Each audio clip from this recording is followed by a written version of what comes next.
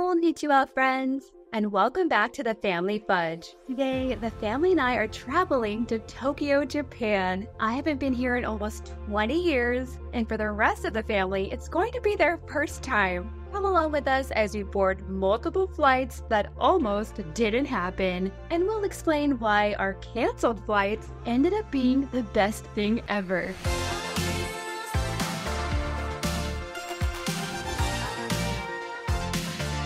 We're going to take you along with us through our first 48 hours in Japan. This includes how we're navigating the city, a tour of our first Airbnb, a fun meetup with another YouTube family, and we'll take you with us as we hunt for cherry blossoms. So friends, come join our family and let the travels begin.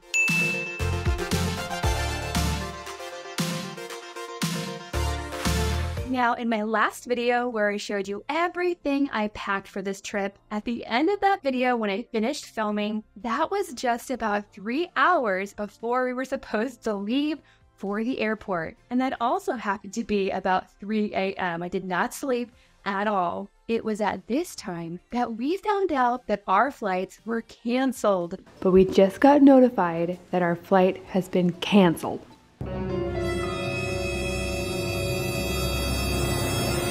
Now at first, talking with the airline, it looked like we might not be going at all because so many of the alternative flights were either fully booked or if they did have 6 seats, none of them were together. So all of the kids would have to sit next to strangers for over 12 hours. Now after about an hour of going back and forth with the airline, they were finally able to find us different flights.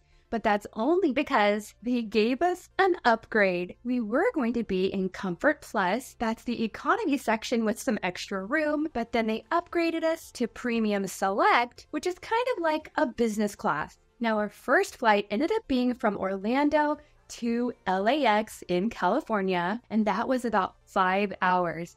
Now, I was so glad that I packed everyone their own breakfast sandwich for this flight because even though this was early in the morning and 5 hours long, they only served snacks and drinks. But once we got to LAX, we only had about 10 minutes before we had to get on our next flight. We were cutting it so close. From LAX to Haneda Airport was going to be another 12 hours. On our 12-hour and 1 minute, we'll try to cut that 1 minute out and make it an even 12 hours for you. We appreciate you choosing to fly Delta.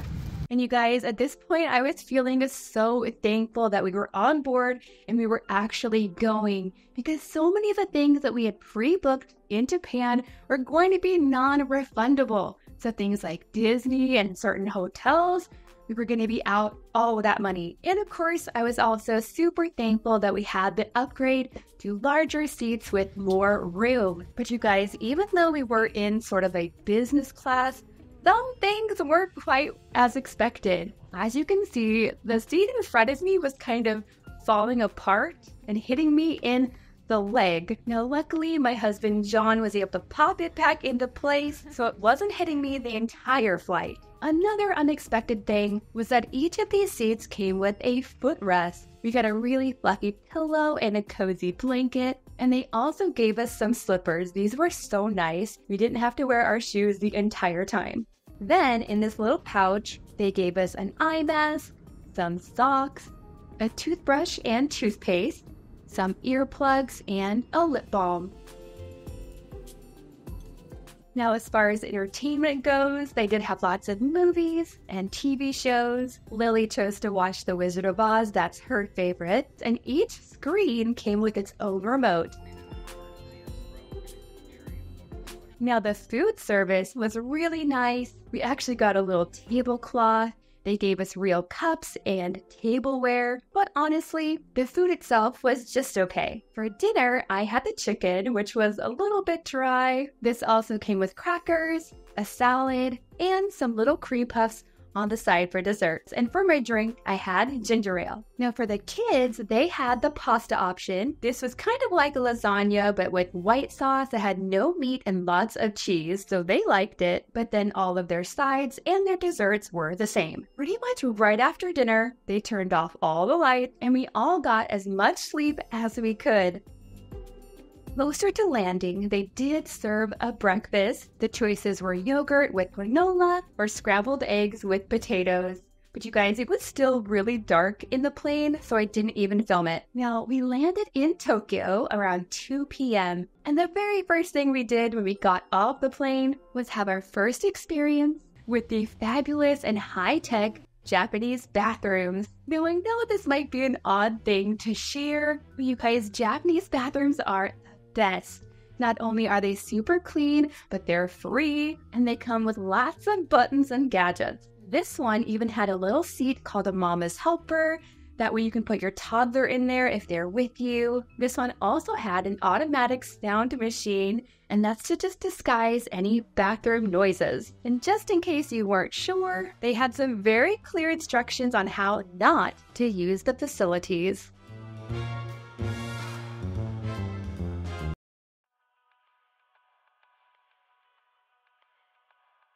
From there, we went through customs and immigration, and even though we filled out all of the forms ahead of time, it still took us over an hour to get through everything. The lines were very full. Before we left the airport, we made sure to stop and get some IC cards for each person in the family. Now, we could have gotten something called a Welcome Suica card, but since that line was crazy long, we went just around the corner and we bought some Pasmo passports instead. Now with these IC cards, in Japan you can use them for the train rides, the buses, some vending machines, and you can even use them to pay for things at convenience stores like 7-Eleven. So these are very necessary. When it comes to leaving the airport, one of the best things we decided not to do was to take the train from the airport into the city. With all of the kids and our suitcases, we decided just to book a private transfer instead. This picked us up from the airport and it took us directly to our Airbnb. Now, we booked this using a site called Klook, which is a travel agency. This private transfer wasn't exactly cheap, but I think it was totally worth it. We didn't have to worry about getting our luggage on the trains. We didn't have to worry about figuring out which train to take.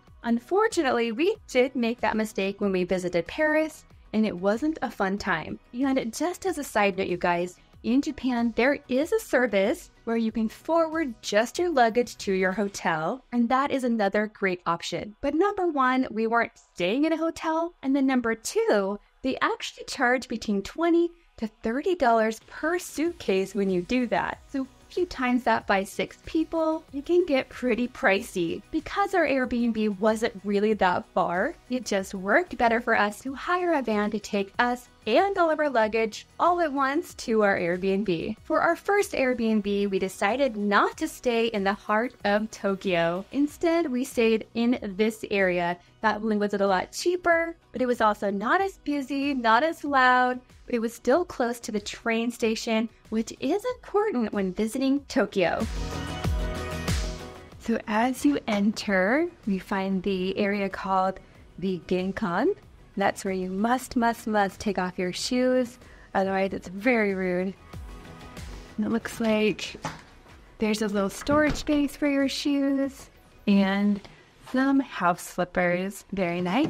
So down here we have one little bedroom with a double bed and a little toilet room.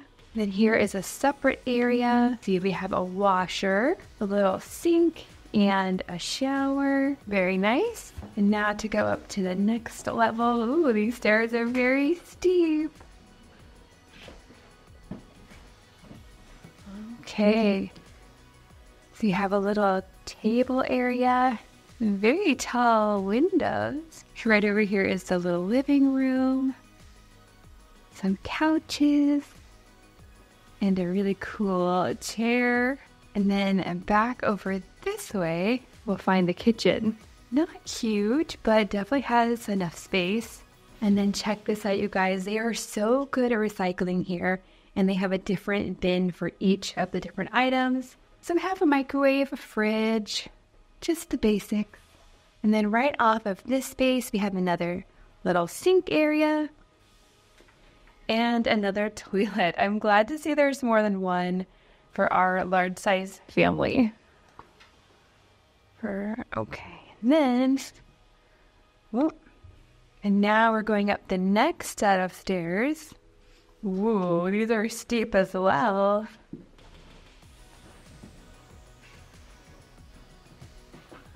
Okay, so in here we have 2 double beds. These are really cool. No eating or drinking in the bed. Let's see. Oh, there's the dining room down there. And then over here we have another little double bed. Due to jet lag and the time difference, we were all up and awake really early the next day. And since it was Sunday, we decided to go ahead and figure out the train lines so we could head out to explore.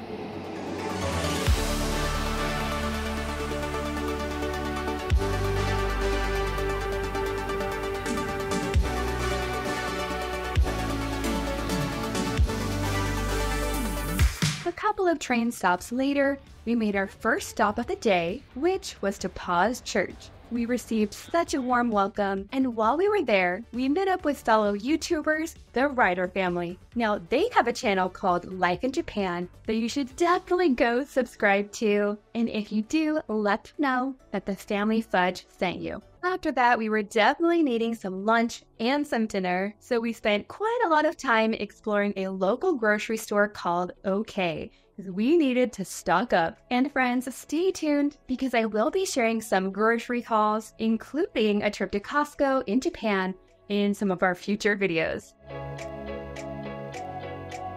Normally, when it comes to cherry blossom season in Japan, it's usually done by this time. So when we found out that they were actually delayed this year and that we could still see them, we made that the next thing on our itinerary. Now, to see these cherry blossoms, instead of following the crowds into Tokyo, we decided to head west again to a very lovely place.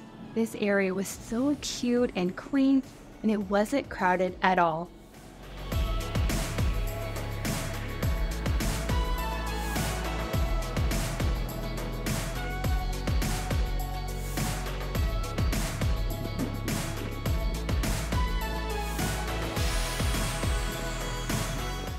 Now, you guys, I am no expert, but I did look this up, and it said that the Japanese people have loved cherry blossoms, or sakura, since ancient times. The flowers represent life, death, beauty, renewal, and optimism. Cherry blossoms have such a short lifespan. They usually only last about 2 weeks, and it's usually a time to get out with your family or your friends to view them. Now, while we were there, the cherry blossoms were just starting to fall, and it almost looked like snow was raining down. It was so beautiful. It was so nice by the water. There were actually huge fish in there that you could see, and thankfully nobody fell in that water. Hey, Mommy. Yeah? I have a question for you. What's your question? Can you signs are like that? Oh, that sign says no dancing or no falling. You think it does? No, no dancing. That's against the rules.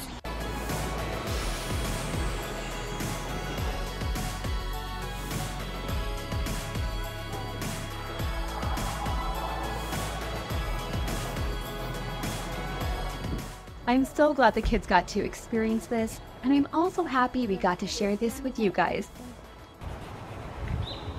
Coming up next time on the Family Fudge, come with us as we explore Japan's version of Walmart. We'll show you some awesome foods from 7-Eleven, and for dinner we're checking out some conveyor belt sushi.